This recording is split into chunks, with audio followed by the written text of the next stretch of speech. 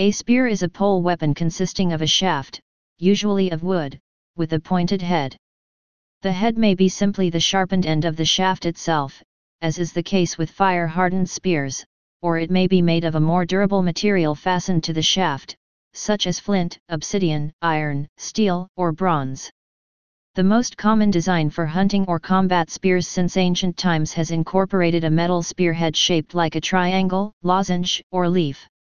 The heads of fishing spears usually feature barbs or serrated edges. The word spear comes from the Old English spera, from the Proto-Germanic speri, from a Proto-Indo-European root spur spear, pole. Spears can be divided into two broad categories, those designed for thrusting in melee combat and those designed for throwing, usually referred to as javelins. The spear has been used throughout human history both as a hunting and fishing tool and as a weapon. Along with the axe, knife, and club, it is one of the earliest and most important tools developed by early humans. As a weapon, it may be wielded with either one hand or two. It was used in virtually every conflict up until the modern era, where even then it continues on in the form of the bayonet, and is probably the most commonly used weapon in history. Origins. Spear manufacture and use is not confined to humans. It is also practiced by the western chimpanzee. Chimpanzees near Kadaugou, Senegal have been observed to create spears by breaking straight limbs off trees, stripping them of their bark and side branches, and sharpening one end with their teeth. They then used the weapons to hunt galagos sleeping in hollows. Prehistory.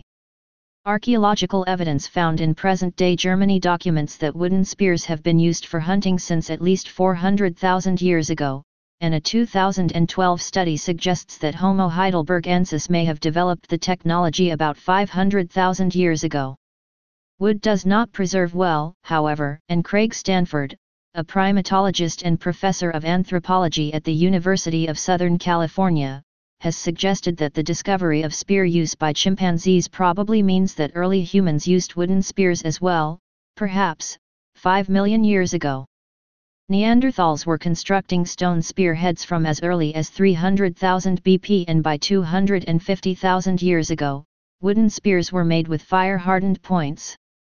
From circa 200,000 BC onwards, Middle Paleolithic humans began to make complex stone blades with flaked edges which were used as spearheads. These stone heads could be fixed to the spear shaft by gum or resin or by bindings made of animal sinew, leather strips, or vegetable matter. During this period, a clear difference remained between spears designed to be thrown and those designed to be used in hand-to-hand combat. By the Magdalenian period, c. 15,000 to 9,500 BC, spear throwers similar to the later atlatl were in use. Military. Ancient history. Africa. Europe. Greeks. The spear is the main weapon of the warriors of Homer's Iliad. The use of both a single thrusting spear and two throwing spears are mentioned. It has been suggested that two styles of combat are being described, an early style, with thrusting spears, dating to the Mycenaean period in which the Iliad is set, and, anachronistically, a later style, with throwing spears, from Homer's own archaic period. In the 7th century BC, the Greeks evolved a new close-order infantry formation, the phalanx. The key to this formation was the hoplite, who was equipped with a large, circular, bronze-faced shield, hoplon, and a 7-9 feet, 2.1-2.7 m, spear with an iron head and bronze butt spike, doru. The hoplite phalanx dominated warfare among the Greek city-states from the 7th into the 4th century BC. The 4th century saw major changes. One was the greater use of peltasts, light infantry armed with spear and javelins. The other was the development of the sarissa, a two-handed pike 18 feet, 5.5 m, in length, by the Macedonians under Philip of Macedon and Alexander the Great. The pike phalanx, supported by peltasts and cavalry, became the dominant mode of warfare among the Greeks from the late 4th century onward until Greek military systems were supplanted by the Roman legions. Romans.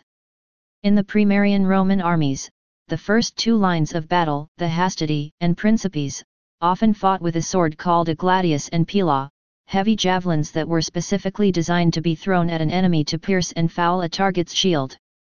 Originally the principes were armed with a short spear called a asta, but these gradually fell out of use, eventually being replaced by the gladius. The third line, the triarii, continued to use the asta. From the late 2nd century BC, all legionaries were equipped with the pilum. The pilum continued to be the standard legionary spear until the end of the 2nd century AD. Auxilia, however, were equipped with a simple asta and, perhaps, throwing spears. During the 3rd century AD, although the pilum continued to be used, legionaries usually were equipped with other forms of throwing and thrusting spear, similar to auxilia of the previous century. By the 4th century, the pilum had effectively disappeared from common use.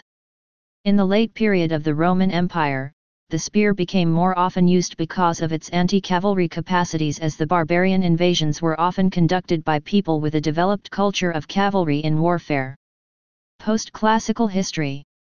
Muslim world. Muslim warriors used a spear that was called an azizaya. Berbers pronounced it zaya, but the English term, derived from the Old French via Berber, is assegai. It is a pole weapon used for throwing or hurling, usually a light spear or javelin made of hardwood and pointed with a forged iron tip. The azizaya played an important role during the Islamic conquest as well as during later periods, well into the 20th century. A longer pole azizaya was being used as a hunting weapon from horseback. The azizaya was widely used. It existed in various forms in areas stretching from southern Africa to the Indian subcontinent, although these places already had their own variants of the spear. This javelin was the weapon of choice during the Fulani Jihad as well as during the Mahdist War in Sudan. It is still being used by Sikh Nihang in the Punjab as well as certain wandering Sufi ascetics, dervishes. Europe. After the fall of the Western Roman Empire, the spear and shield continued to be used by nearly all Western European cultures. Since a medieval spear required only a small amount of steel along the sharpened edges, most of the spear tip was wrought iron, it was an economical weapon. Quick to manufacture, and needing less smithing skill than a sword, it remained the main weapon of the common soldier. The Vikings, for instance, although often portrayed with axe or sword in hand, were armed mostly with spears, as were their Anglo-Saxon, Irish, or continental contemporaries. Infantry. Broadly speaking, spears were either designed to be used in melee, or to be thrown. Within this simple classification, there was a remarkable range of types.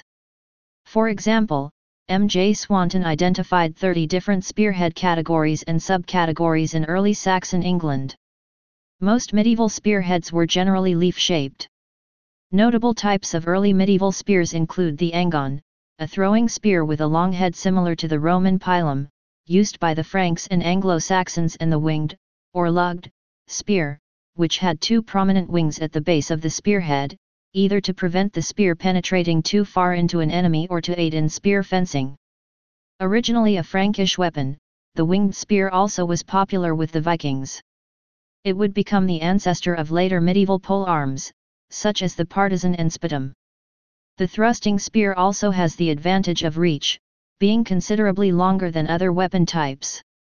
Exact spear lengths are hard to deduce as few spear shafts survive archaeologically, but 6-8 feet, 1.8-2.4 m, would seem to have been the norm. Some nations were noted for their long spears, including the Scots and the Flemish. Spears usually were used in tightly ordered formations, such as the shield wall or the skiltron. To resist cavalry, spear shafts could be planted against the ground. William Wallace drew up his schildrons in a circle at the Battle of Falkirk in 1298 to deter charging cavalry. It was a widespread tactic sometimes known as the crown formation. Throwing spears became rarer as the Middle Ages drew on, but survived in the hands of specialists such as the Catalan almogavers. They were commonly used in Ireland until the end of the 16th century. Spears began to lose fashion among the infantry during the 14th century, being replaced by pole weapons that combined the thrusting properties of the spear with the cutting properties of the axe, such as the halberd.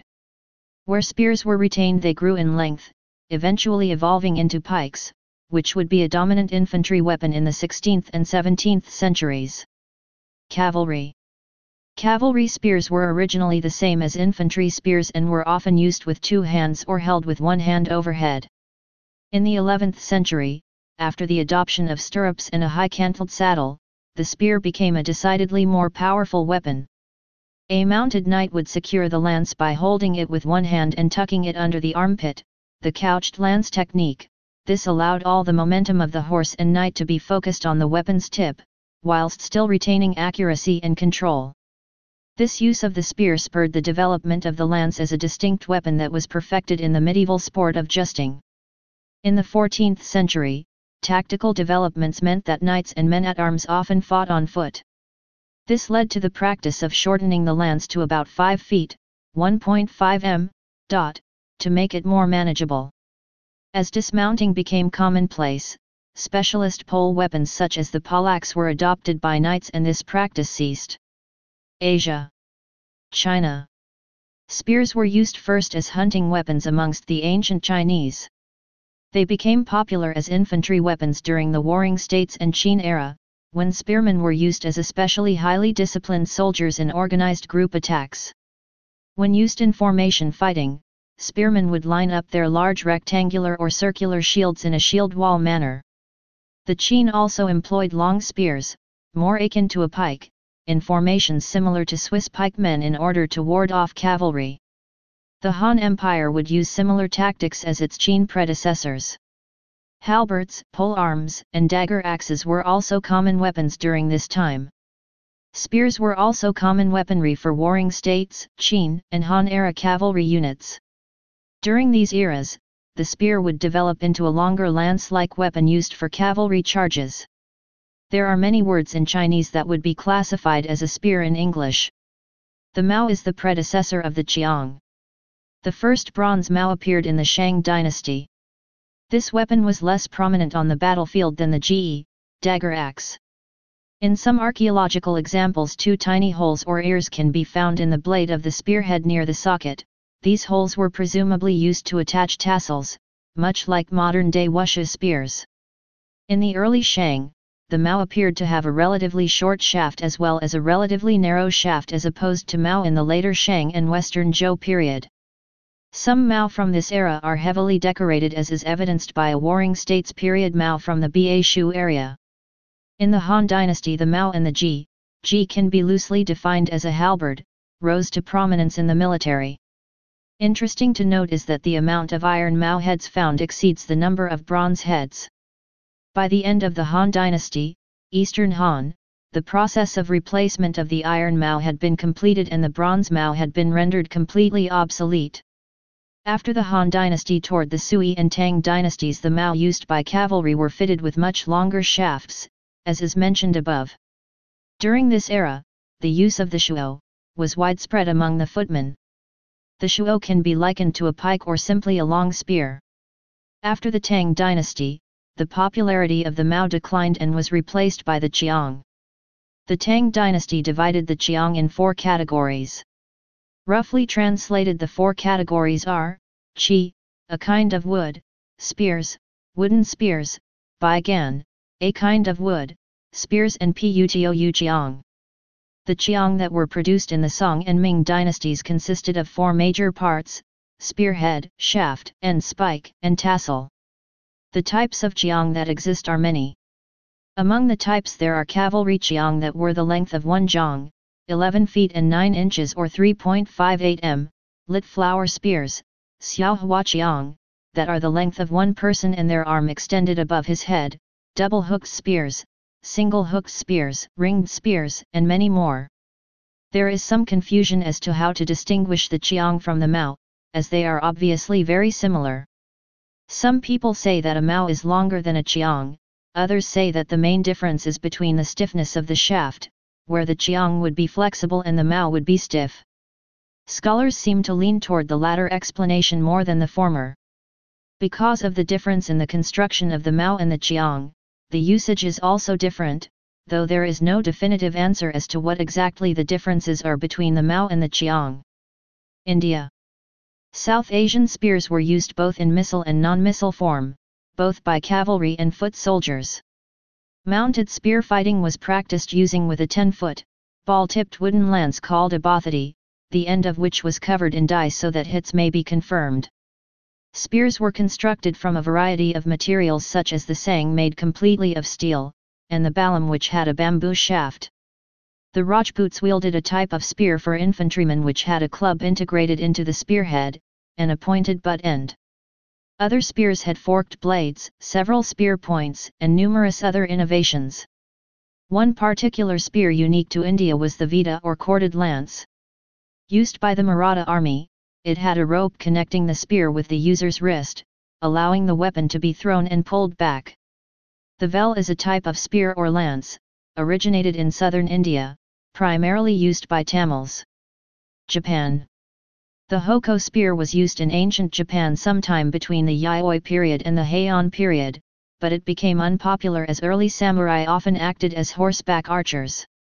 Medieval Japan employed spears again for infantrymen to use, but it was not until the 11th century in that samurai began to prefer spears over bows. Several pole arms were used in the Japanese theaters. The naginata was a glaive-like weapon with a long, curved blade popularly among the samurai and the Buddhist warrior monks, often used against cavalry. The yari was a longer polearm, with a straight-bladed spearhead, which became the weapon of choice of both the samurai and the ashigaru, footmen. During the Warring States era, the horseback samurai used shorter yari for his single-armed combat.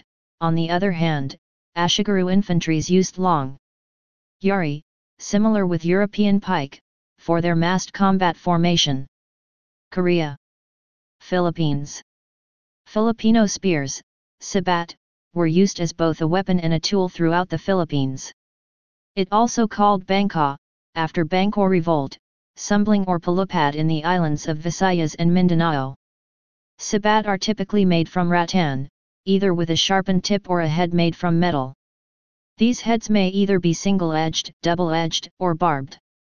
Styles vary according to function and origin. For example, a sabat designed for fishing may not be the same as those used for hunting. The spear was used as the primary weapon in expeditions and battles against neighboring island kingdoms, and it became famous during the 1521 Battle of Mactan, where the chieftain Lapu-Lapu of Cebu fought against Spanish forces led by Ferdinand Magellan, who was subsequently killed. Vietnam. North America. Mesoamerica. As advanced metallurgy was largely unknown in pre-Columbian America outside of western Mexico and South America, most weapons in Mesoamerica were made of wood or obsidian. This didn't mean that they were less lethal, as obsidian may be sharpened to become many times sharper than steel. Mesoamerican spears varied greatly in shape and size. While the Aztecs preferred the sword-like macuahuitl for fighting, the advantage of a far-reaching thrusting weapon was recognized, and a large portion of the army would carry the tepaz-tepilay into battle. The tepaz-tepilay was a pole arm, and to judge from depictions in various Aztec codices, it was roughly the height of a man, with a broad wooden head about twice the length of the user's palm or shorter, edged with razor-sharp obsidian blades which were deeply set in grooves carved into the head, and cemented in place with bitumen or plant resin as an adhesive. The tepaz-tepilay was able both to thrust and slash effectively. Throwing spears also were used extensively in Mesoamerican warfare, usually with the help of an atlotl. Throwing spears were typically shorter and more streamlined than the tepaz-tepilay, and some had obsidian edges for greater penetration. Native American. Typically, most spears made by Native Americans were created with materials surrounded by their communities. Usually, the shaft of the spears were made with a wooden stick while the head of the spear was fashioned from arrowheads, pieces of metal such as copper, or a bone that had been sharpened. Spears were a preferred weapon by many since it was inexpensive to create, could more easily be taught to others, and could be made quickly and in large quantities.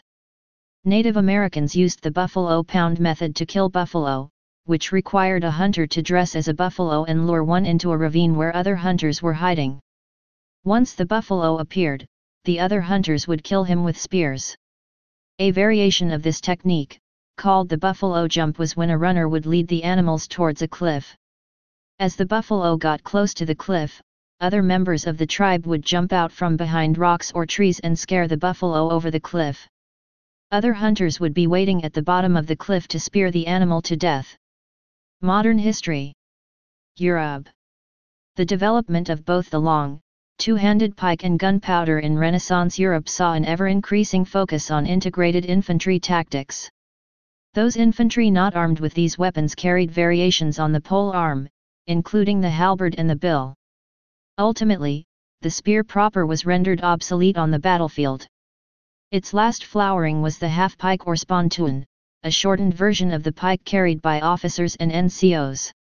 While originally a weapon, this came to be seen more as a badge of office, or leading staff by which troops were directed. The half-pike, sometimes known as a boarding pike, was also used as a weapon on board ships until the 19th century. At the start of the Renaissance, cavalry remained predominantly lance-armed, gendarmes with the heavy knightly lance and lighter cavalry with a variety of lighter lances. By the 1540s, however, pistol-armed cavalry called reiters were beginning to make their mark. Cavalry armed with pistols and other lighter firearms, along with a sword, had virtually replaced lance-armed cavalry in Western Europe by the beginning of the 17th century. Hunting. One of the earliest forms of killing prey for humans, hunting game with a spear and spearfishing continues to this day as both a means of catching food and as a cultural activity. Some of the most common prey for early humans were megafauna such as mammoths, which were hunted with various kinds of spear.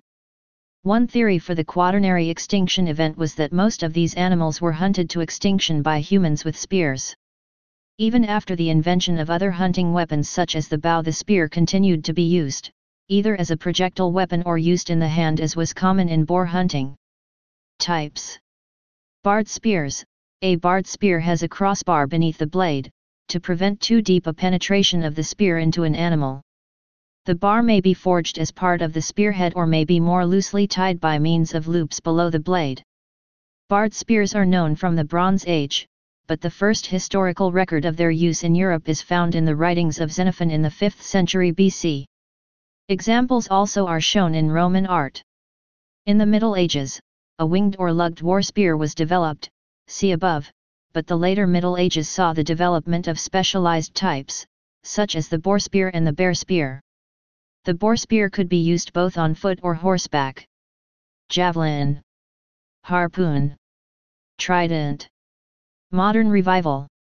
Spear hunting fell out of favor in most of Europe in the 18th century, but continued in Germany, enjoying a revival in the 1930s. Spear hunting is still practiced in the USA.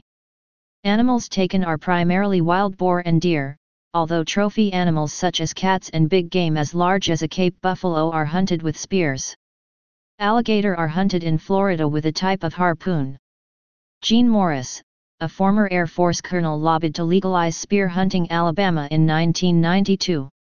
Through Morris' actions, spear hunting was legalized in Alabama, though officials said they believed Morris was the only person to hunt with a spear in the state. Morris described himself as the greatest living spear hunter in the world. He opened a spear hunting museum in Sumerdale, Alabama. He died in 2011. In myth and legend. Symbolism. Like many weapons, a spear may also be a symbol of power. In the Chinese martial arts community, the Chinese spear, qiang, is popularly known as the king of weapons. The celts would symbolically destroy a dead warrior's spear either to prevent its use by another or as a sacrificial offering. In classical Greek mythology, Zeus' bolts of lightning may be interpreted as a symbolic spear. Some would carry that interpretation to the spear that frequently is associated with Athena, interpreting her spear as a symbolic connection to some of Zeus' power beyond the Aegis once he rose to replacing other deities in the pantheon. Athena was depicted with a spear prior to that change in myths, however. Chiron's wedding gift to Peleus when he married the nymph Thetis in classical Greek mythology, was an ashen spear, as the nature of ashwood with its straight grain made it an ideal choice of wood for a spear. The Romans and their early enemies would force prisoners to walk underneath a yoke of spears, which humiliated them. The yoke would consist of 3 spears, two upright with a third tied between them at a height which made the prisoners stoop. It has been surmised that this was because such a ritual involved the prisoner's warrior status being taken away. Alternatively, it has been suggested that the arrangement has a magical origin, a way to trap evil spirits. The word subjugate has its origins in this practice, from Latin sub equals under, jugum equals a yoke. In Norse mythology, the god Odin's spear, named Gungnir, was made by the sons of Ivaldi. It had the special property that it never missed its mark. During the war with the Vanir, Odin symbolically threw Gungnir into the Vanir host. This practice of symbolically casting a spear into the enemy ranks at the start of a fight was sometimes used in historic clashes, to seek Odin's support in the coming battle. In Wagner's opera Siegfried, the haft of Gungnir is said to be from the world tree Yggdrasil. Other spears of religious significance are the Holy Lance and the Lewin of Selchar, believed by some to have vast mystical powers. Sir James George Fraser in The Golden Bough noted the phallic nature of the spear and suggested that in the Arthurian legends the spear or lance functioned as a symbol of male fertility, paired with the Grail, as a symbol of female fertility. The Hindu god Murugan, known as god of war, is worshipped by Tamils in the form of the spear called vel, which is the primary weapon of the god. The term spear is also used, in a somewhat archaic manner, to describe the male line of a family, as opposed to the distaff or female line. Legends. Ame no Hoko, spear of Izanagi and Izanami, creator gods in Japanese mythology. Gi Bulg, spear of Cuchulainn, hero in Irish mythology. Gi Bite and Gi Durg, spears of Dire Muad Uaduabitni which could inflict wounds that none can recover from. Green Dragon Crescent Blade, a guandeo wielded by General Guan Yu in the Romance of the Three Kingdoms.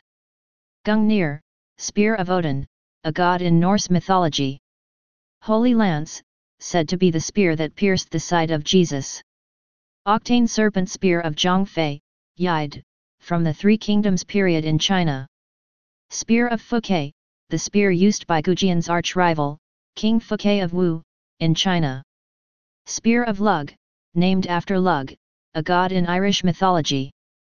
Trident, a three-pronged fishing spear associated with a number of water deities, including the Etruscan Nethuns, Greek Poseidon, and Roman Neptune. Trishula, a three-pronged spear wielded by the Hindu deities Durga and Shiva. Vel, a fault-end broad-tipped spear used by the Hindu deity Murugan. Rongominiad, or simply Ron, the spear of King Arthur according to British tradition. Vasavai Shakti, spear of the Indian thunder god Indra, and given to the hero Karna in the Mahabharata. Please subscribe and thanks for watching.